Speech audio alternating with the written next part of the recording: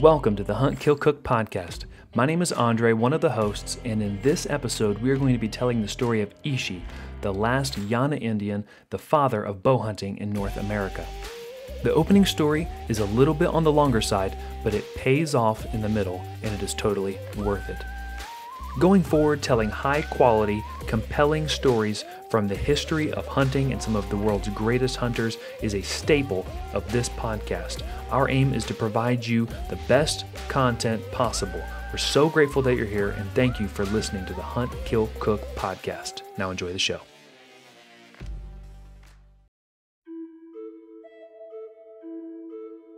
The Yana were hunters and warriors.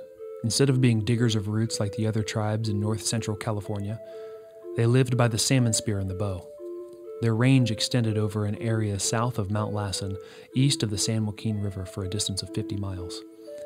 From the earliest settlement of the white man, hostilities existed between them. This resulted in definitely organized expeditions against these Indians, and the annual slaughter of hundreds. The last big roundup of the Yana occurred in 1872, when their tribe was surprised at its seasonal harvest of acorns. Upon this occasion, a posse of white men killed such a number of natives that it is said that the creek was dammed with dead bodies. So it came to pass that from 2,000 or 3,000 people, the Yana were reduced to less than a dozen who escaped extermination. These were mainly women, old men, and children. This tribal remnant sought the refuge of the impenetrable brush and volcanic rocks of the Deer Creek Canyon. Here they lived by stealth and cunning. Like wild creatures, they kept from sight until the white man quite forgot their existence. It became almost a legend that wild Indians lived in the Mount Lassen district. From time to time, ranchers or sheep herders reported that their flocks had been attacked, that signs of Indians had been found, or that arrowheads were discovered in their sheep. But little credence was given to these rumors until the year 1908, when an electric power company undertook a survey across the Deer Creek Canyon with the object of constructing a dam. One evening, as a party of linemen stood on a log at the edge of the deep, swift stream, debating the best place to ford, a naked Indian rose up before them, giving a savage snarl and brandishing a spear. In an instant, the survey party disbanded, fell from the log, and crossed the stream in record-breaking time. When they stopped to get their breath, the Indian had disappeared. This was the first appearance of Ishi, the Yana. The next morning, an exploring expedition set out to verify the excited report of the night before. The popular opinion was that no such wild man existed, and that the linesmen had been seeing things. One of the group offered a bet that no signs of Indians would be found. As the explorers reached the side of the volcanic boulders where the apparition of the day before had disappeared, 2 arrows flew past them. They made a run for the top of the slide and reached it just in time to see 2 Indians vanish into the brush. They left behind them an old white-haired woman whom they had been carrying. She was partially paralyzed. Her legs were bound with swaths of willow bark, seemingly in an effort to strengthen them. The old woman was wrinkled with age. Her hair was cropped short as a sign of mourning, and she trembled with fear. The white man approached and spoke kindly to her in Spanish, but she seemed not to understand their words, and apparently expected only death, for in the past to meet a white man was to die. They gave her water to drink and tried to make her call back her companions, but without avail. Further search disclosed 2 small brush huts hidden among the laurel trees. So cleverly concealed were these structures that one could pass within a few yards and not discern them. In one of the huts, acorns and dried salmon had been stored. The other was their habitation. There was a small hearth for indoor cooking. Bows, arrows, fishing tackle, a few aboriginal utensils, and a fur robe were found. These were confiscated in the white man's characteristic manner. They left the place and returned to camp. The next day, the party revisited the site, hoping to find the rest of the Indians. These, however, had gone forever. Nothing more was seen or heard of this little band until the year 1911, when, on the outskirts of Oroville, California, some 32 miles from Deer Creek Camp, a lone survivor appeared. Early in the morning, brought to bay by a barking dog huddled in the corner of a corral, was an emaciated, naked Indian.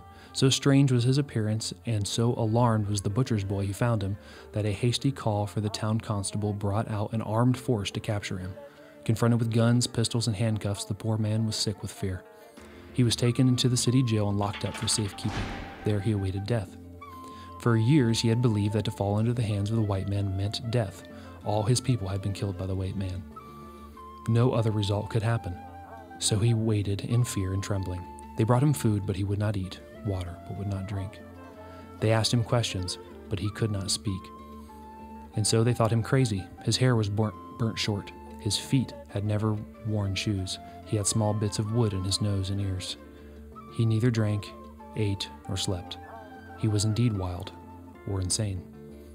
By this time, the news of the wild Indian had gotten to the papers, and Professor T.T. Waterman of the Department of Anthropology at the University of California was sent to investigate the case. Ishi became a subject of a study and lived happily for 5 years. From him, it was learned that his people were all dead. The old woman seen in the Deer Creek episode was his mother. She died on a long journey to Mount Lassen soon after their discovery. Here he had burned their bodies and gone into mourning. The fact that the white man took their means of procuring food as well as their clothing contributed, no doubt, to the death of the older people. Half-starved and hopeless, he had wandered into civilization. When asked his name, he said, "I have none because there were no people to name me," meaning that no tribal ceremony had been performed. But the old people had called him Ishi, which means strong and straight one. He was the youth of their camp. He had learned to make fire with sticks. He knew the lost art of chipping arrowheads from flint and obsidian. He was the fisherman and the hunter. He knew nothing of our modern life. He had no name for iron, nor cloth, nor horse, nor road. He was a man of the Stone Age. He was absolutely untouched by civilization. He turned back the pages of history countless centuries. As an artisan, he was very skillful and ingenious. Accustomed to primitive tools of stone and bone, he soon learned to use most expertly the knife, file, saw, vise, hammer, axe, and other modern implements. Although he marveled at many of our inventions and appreciated matches, he took great pride in the ability to make fire with sticks from buckeye. He could do this in less than 2 minutes by twirling one on the other. About this time, I became an instructor in surgery at the University of Medical School, which is situated next to the museum.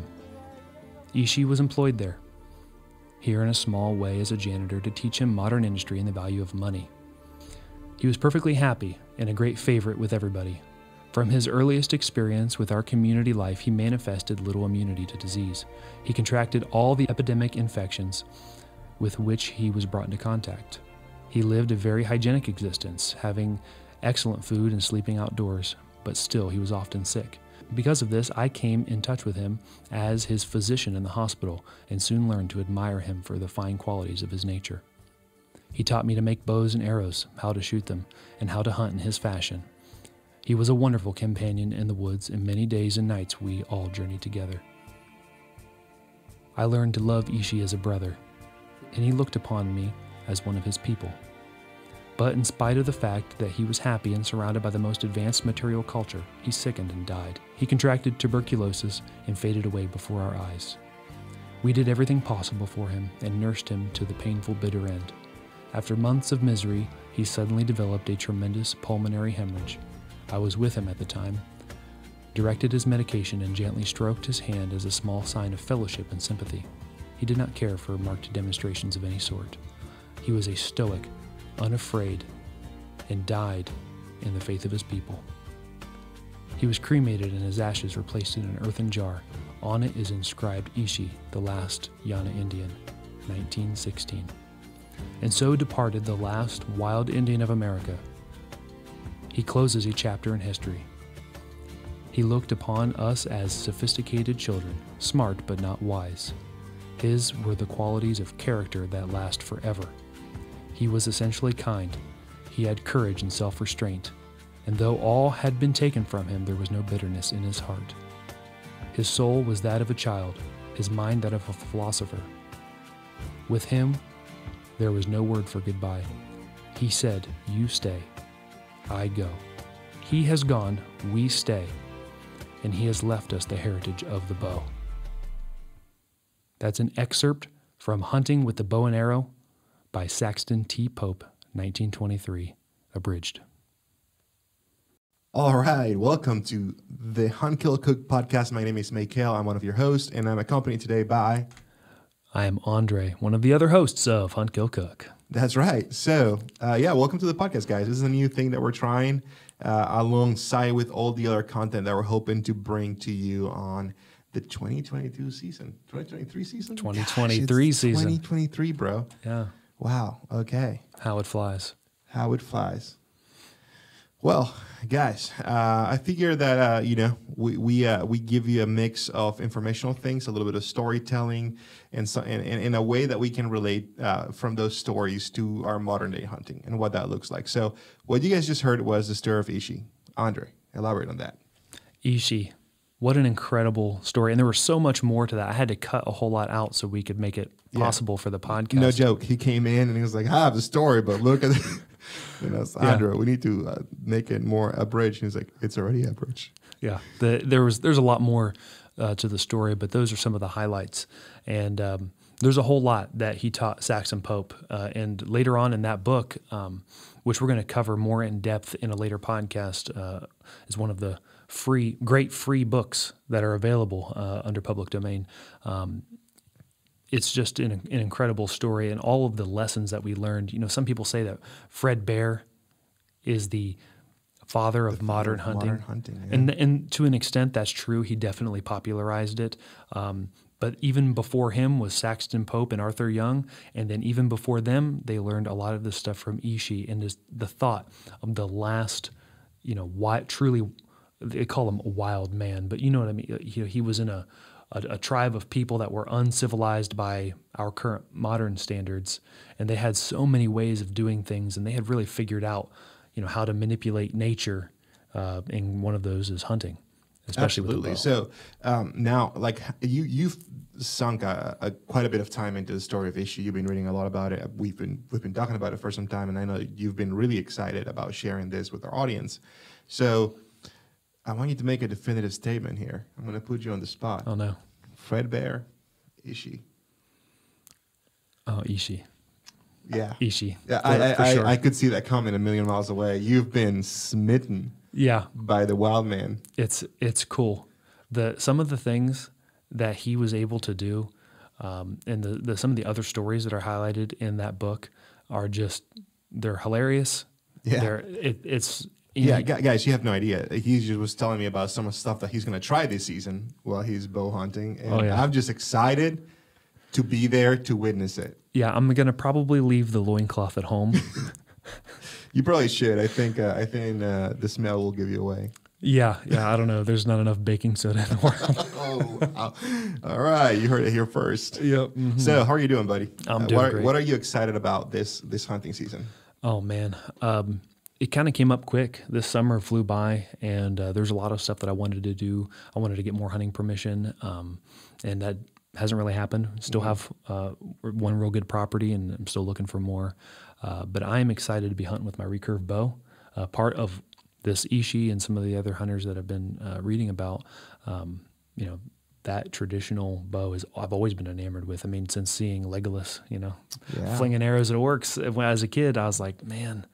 To be Legolas. To be Legolas. To be Legolas. That's right. I'll be sliding out of the tree. How much shorter do you think the Lord of the Rings would be if Legolas had a sniper rifle? Yeah, I mean, over. It's over, right? It's over, right? Yeah, just getting to Osgiliath and waste Sauron's eye, right? Right. I keep seeing this video pop on my reels because, we're both big Lord of the Rings nerds. And I keep seeing this video where somebody asks Tolkien, why did they just jump in Osgiliath and then just kind of rounded Middle Earth to get to Mordor? And his answer was epic. He says, I don't know. Just don't ask. Don't ask. Just shut up. Shut up. So, it was great. Ishi, incredibly influential for you this season. And how are you feeling now that we're here and you have your recurve bow? I know that you had some trouble with it. Yeah. You even made a video about it, which you guys should definitely check out. But tell me a little bit about what your experience has been going from shooting exclusively a compound bow and then now going to a recurve bow. Humbling. Yeah. It has been humbling. I've gotten to a point, and probably a lot of the listeners out there can relate, where you develop a certain competency with your compound bow, especially when you take one from year to year and you're not buying a new bow. It's like the same old thing. You basically get it out of the case a few weeks before season, tighten up a few things, and you're stacking pretty tight groups. And that's where I had been with my compound year after year. I've had the same one for like 10 or 11 years, and it's been automatic. I get it out. And, you want to. There's a few things to tighten up as far as get the sight back if it's maybe it got bumped over the season or whatever. But as long as the strings are good, it's good to go. Yeah, and I remember actually. This is funny, just not to interrupt you, but I remember when I first got my bow, when I first got into this whole thing, and I remember you taking your bow out of your box and saying like, "Oh yeah, I haven't shot this thing since last year," and it was around the time when I was just getting introduced to the world of compound bows and bow hunting, and I was just trying to get used to the idea of stacking arrows, right? Like I just want to make sure that I have a tight group. And I remember asking you like, "Hey, like how do you think you're gonna fare now that you haven't shot it for a whole year?" And I remember your answer. I remember thinking like, "This guy is the cockiest son of a gun in the world." He's like, I remember you saying like, "Well, I think I'll be fine." And here you come out. I think we were about 30 yards out that day, and then you just put in it where you wanted it. You just put it where you wanted it. And now, here we are 3 years later, and I've had my own experience with the bow, and I was able to experience that. Like out of the box, I was able to just put it where I needed it, and I was like, okay. Once you build that little bit of that muscle memory, it just kind of comes back to you. But this is a whole other beast. Yeah, this has not been with the that. recurve bow. Yeah, the recurve bow has been, like I said, humbling. There are so many more things that affect your shot. There's no let off. Right. So you being able to hold steady and taking that, I'm shooting like a 65 or something pound bow. It's probably a little less than that. And now I'm shooting like a 50-pound recurve, and I thought, oh, that's a little weak. But being able to hold that back at full draw for that couple moments before you release, that let off, I didn't realize how much I was taking that for granted. And Right. when there's no, and eventually, as you continue to pull, it just gets heavier and heavier, right, into you're in full draw. And then your fingers are touching the string, and that's a whole nother thing. I don't have a mechanical trigger release or, to help me with a perfect, clean release every time. And it's gritty. It's a real connection to archery. And, I don't have a sight, and I'm learning to shoot. They say instinctively. I don't know if it was, I can't remember who it was, but he's like really famous for being an instinctive archer. And he said, I could shoot, perfectly in the dark because I'm that good of an instinctive archer. And so they're like, Talk about cocky. yeah. And so they're like, okay, let's put him to the test. And they put him in a dark room, and they shone like a light on the wall. And so all he could see was the light, and he couldn't see his bow or anything like that. And he shoots his arrows and misses wildly. and so the Killer myth, instinct. yeah. So the myth of big air quotes, instinctive shooting, instinctive aiming, was put to rest, right? Really, all that our brains are doing is an advanced form of gap shooting, right? You're just memorizing what your sight picture looks like. I know I might get some hate for that. A lot of people are instinctive archers, and that's how I basically focus on my spot with no sight, right? And just I'm locked in. And when I release, that's ideally where my arrow should go. But really, in my peripheral vision, my brain is built in the idea that that's what my sight picture is. And when it's there at 20 yards, that's when you release, and you're going to hit at 20 yards. And you just memorize those as you go back and forth. I guess part of it is also just kind of understanding distance, right? So like you're going to like learn over time to say, oh yeah, that is 100% 10 yards, 20 yards, 30 yards. Once you get understanding that distance, I can assume or presume, I guess, that like as you raise your bow, your sight picture changes depending on what you're looking at. It's not like you just moving one pin to one spot or one pin to the other. Right. Your whole sight picture is changing with a recurve bow. I remember being at the men's retreat a year ago, and these guys had recurve bows, and that was my first experience with a recurve bow. And I drew the bow, and it was about, I would say probably like 40 to 50 pounds. And mind you, my bow, my personal compound bow, is a 70-pound bow. So I was like, oh yeah, I can probably pull this. And I pulled it, and I'm holding it, and my whole body's shaking. Yeah. And Ben Roby, shout out to Ben Roby, who brought all his bows to the men's retreat. He's looking at me. He says, "You can't hold it that long." Yeah. He says, "You have to like draw, quickly locate your target, and shoot. If you try to hold for a really long time with a recurve bow, you're gonna struggle." Yeah. And when you said that people take for granted the let off, I 100% understand what that means. Yeah, it's fatiguing for sure. I used to be able to shoot like, 30, 40, 50 arrows at a time, but now I'm like, after I get past 10, 15, my hands start to get tired. Yeah. That release with the finger release is no joke. How is this changing? What are you doing new aside from the recurve bow this year? I know I'm adding some things, but again, I'm still on my compound bow. I'm changing bows this season. There's a lot that's going on with how I'm going to pack my kit. But I'm interested in hear about how you are going to pack your kit, because it's going to be a different beast with the recurve bow. Yeah. You're shooting from the ground this year. Yeah. That's something that you haven't done, proactively since, Yes. a long time, I guess. Yeah, it would be whatever the situation called for. I would hunt on the ground, but mostly out of my saddle. We had designated trees or just general localized areas that we could go to back and forth, and we'd know, hey, we could climb this tree. Deer are going to come from this direction, and so on. But this year with the recurve, I'm taking a more aggressive approach as far as hunting from the ground. It won't be. Whether it's my compound or recurve, I'm going to be on the ground a lot more. I love my saddle, and that's great. I read a Warren Womack quote that one deer from the ground is like 10 deer from a stand. And there's just something special about it. And I took a deer this year, or last year, with on the ground, and it was a very, very surreal moment. And it was face to face. It was I was about to say you're face to face. It feels a little disengaged. I can imagine from a stand or from the saddle to just like here's this animal that cannot see me. The odds are a little bit more even if you're on the ground. Yeah. All of their senses are keyed in to finding threats on the ground, and they don't usually look up. And so you have an advantage when you're hanging out in a tree, which is great. I have no qualms about that. We're trying to put meat in freezers, and that's the most efficient way to do it outside of shooting them with a gun from distance. Right. So, which brings me to our next point: content. What are we going in the future? What's the future of our channel? The future of our channel. One thing that is extremely important to me is redefining what is considered a trophy. I'll give you a small anecdotal story.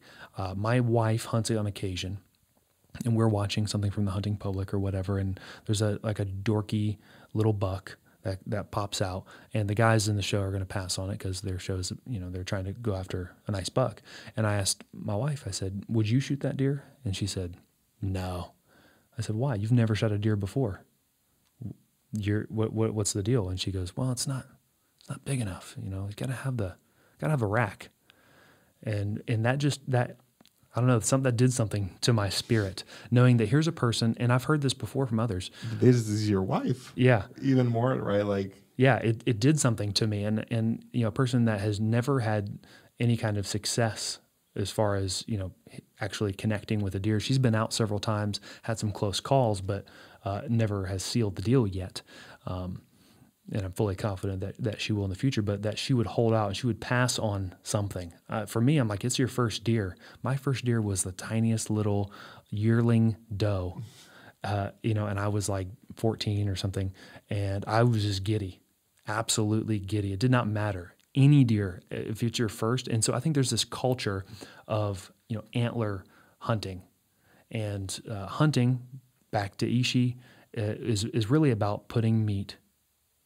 They didn't have freezers, but putting meat on the table, and so that's very, very important to me. And so this season, I want to highlight that just because it's not a monster buck, and that may happen that we shoot a monster buck. Right, and get it's it on not like camera. we're going to turn our nose up if a monster comes by. Yeah, like we're going to kill it. But it's an entire different mindset when you're thinking about, hey, the goal of everything that we're doing here is so we can feed our family. Mm-hmm. If you guys head over to our website, huntkillcook.com, you can read a little bit more about ourselves and our stories.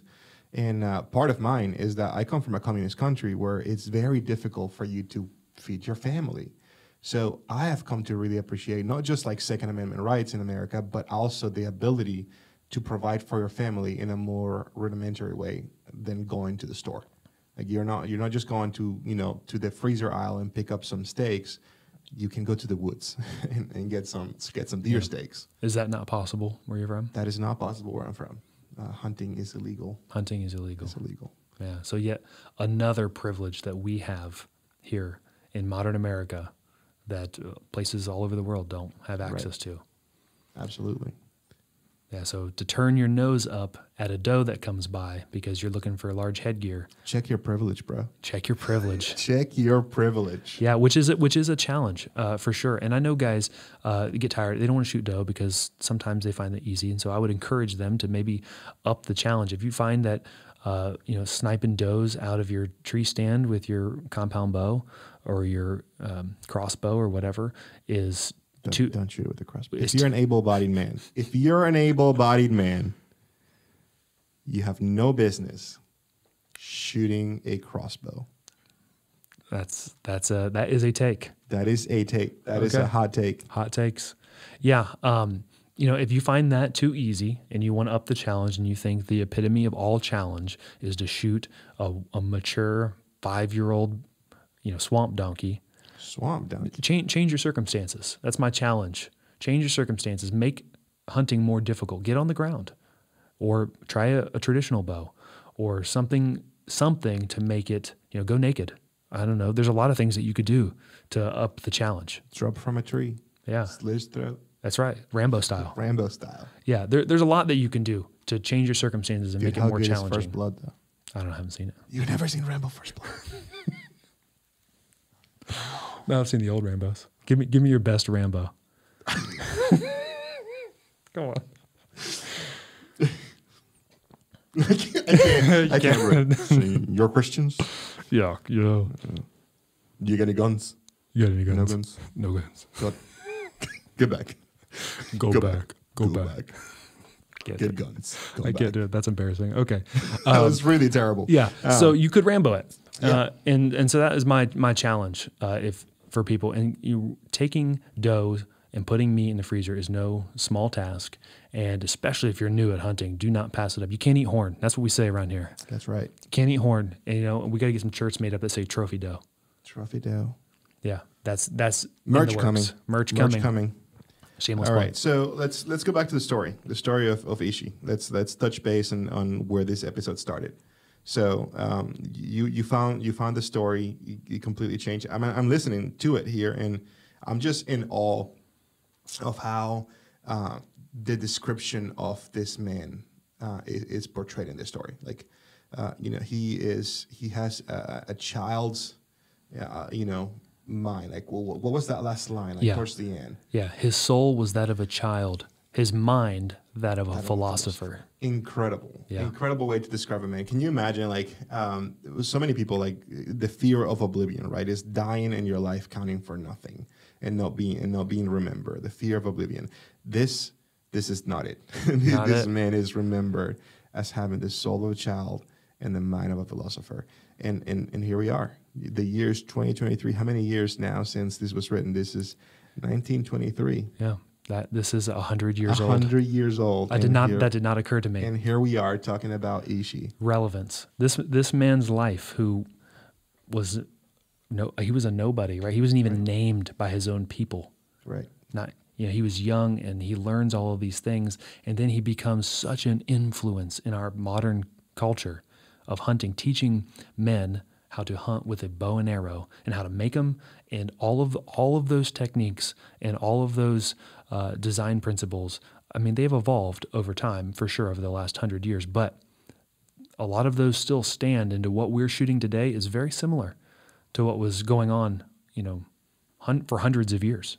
It blows me away that we live in such a culture that romanticizes this idea that you can just go through life and die and your life mean absolutely nothing. All this I'm about to get, just completely down on culture right now, but like we have all these younger generation just saying like, hey, your life doesn't matter. You don't have to have children. Like, down to the very basics. Like, you don't have to have children. You can just be selfish with your life. And here we have a man who came from absolutely nothing and gave back so much. We're 100 years later, and we're finding relevance in this, and it's immortalized by his story and how he related to people. Listen to this. right here. This is what marks Ishi to me. Let me see if I can find it. He did not hold bitterness, even though all of his people were killed, hunted down like animals, and killed frivolously, which is horrible, embarrassing history. He did not hold any bitterness in his heart. I know. Look at the state of our culture this day. Everyone wants to be a victim about something. And here we have a guy that didn't even have a name. He was literally a victim. Yeah. He was an actual victim, unlike some people out there that, try to be a victim about random things that maybe happened to them or not happened to them and happened to other people, just like secondhand victimhood. Yeah. He took control of his circumstances. That's right. Well, awesome. I think I have one more story to share. Let's go for it. Let's go for it. So hopefully you're still with us, and if you're with us, you'll get to determine whether this story is fact or crap. So here we go. This story, we're going to call it the story of Mr. Gordon. Okay. This story comes from a guy named Gordon. Mr. Gordon was an avid hunter in the great state of Maine. He loved going out with his father as a child, and as he got older, he began to hunt with his friends. One year, Mr. Gordon decided that it would be really cool if he could go up north in the state of Maine to hunt near the national park. He knew a public hunting area that was near a small town that would be absolutely perfect to stay nearby for their hunt. He invited his usual group of friends, but none of them could make it. So instead of hunting the usual areas near his hometown, he decided to make this a solo trip. This would be proven to be a mistake later on. He drove 3 hours and a half and made it there to a small town where his Airbnb was located. He took a turn on a long, winding gravel road to a small but cozy cabin he would call his own for the weekend. He grabbed the key from the hideaway rock outside of the cabin and made his way in. He unpacked his bags and settled in for the night. The night went by fast, and while it was still dark, he made his way into the woods. He walked for a couple miles into the wilderness before settling in behind a deadfall. He sat there for about 30 minutes in complete silence when, from out of nowhere, he heard a quiet voice whisper, "Hey, what are you doing here?" He turned around and he sees an old man staring down at him with a menacing look on his face. "I'm hunting," he said quietly. "You aren't allowed to hunt around these parts," he said. "It's always the same. I know where you came from. You're just one of those big city folks that come and stay at the cabin up by the mountain. Get out of here before I call the rangers," he said. He made his way back to the cabin to connect to the internet to use Onyx to find another hunting spot near where he was. So he went back in the woods after that and for the evening without any success. He then later made his way back and realized that the door was open and some of his stuff had been moved. He was weirded out by it, and he tried to relax and watch a movie to get his mind off of it, but he thought it was really odd. He remembers clearly locking the door, but he got back, door is unlocked, stuff is, rummaged around, some of the zippers are open, and he's wondering what in the world happened. He chalked it up to being tired and maybe actually forgetting to zip up his bag and everything, but, just to kind of get the nerves off, he turns on the TV and starts watching a movie. He falls asleep in the living room, and he wakes up later in the night. He makes his way up to his room, closes the door, closes the windows, and lays down, but he can't fall asleep after taking the nap that he did, I guess. So he turns on the TV and starts watching some black and white movie. After a couple minutes, he begins to fade out. So he starts hearing footsteps in the cabin. And he chucks it up to like, "Oh man, I'm so sleepy. I'm like starting to think that this movie is happening to me." So he turns off the TV, rolls over, and tries to fall asleep. And as he's falling asleep, he hears heavy breathing coming from inside the closet in his room. This dude jumps out of bed, grabs his gun, points it at the closet door, and shouts loudly, "Get out of there or I will shoot you," is what he said. So in that moment, he realizes, like, am I just being insane? Is my mind playing tricks of me?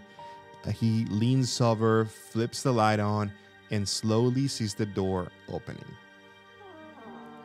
Out of the closet comes the same old man that he had run into earlier in the day, with a big smile, missing the front tooth, and says, "I almost got you."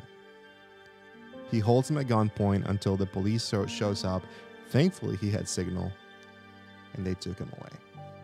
I almost got you. I almost got you. So, what are we thinking? Fact or crap? There's some serious mistakes that this guy made. Absolutely serious mistakes this guy made. I don't know. Crap. According to the internet, this is a fact. This is a fact? How terrifying is that? Can you imagine? First of all, Mr. Gordon, bro, do better. Do better. Do better. Yeah, that's rough. You get back, you find your place ransacked, and you don't think, you know what I'm going to do? I'm going to check this place real good right now. Yeah, right now. I'm clearing the house. Yeah. I don't care what I've got, even if it's my bow. I'm like around corners. That's right. That's right. It's like, but thankfully, thankfully he had a gun. I mean, it would have been a bad day for the old man to be shot with a 308. Yeah, no excuse. No excuse. Yeah. So the moral of the story: always be ready. Don't get caught with your pants down. Yeah, literally or metaphorically. Yeah, that's true. Mr. Gordon almost got. He almost got. What does that mean? I almost got you. What was he gonna do? I don't know. Gosh. Anyways, I think we're approaching a wrap up for the first episode of the Hunt Kill Cook podcast. So, yeah. Should we tell them that they should leave a comment in iTunes? Can they do that? I think they could. Okay, great. Even if it's a crappy one, like, hey, you guys suck, give up. Like, that's cool. Put that in there. Thanks for the view. Well, thanks so much for listening to the first episode of the Hunt, Kill, Cook podcast. My name is Mikael. And I'm Andre. And we'll catch you guys next time. Ow. We do that every time. Boom. Out.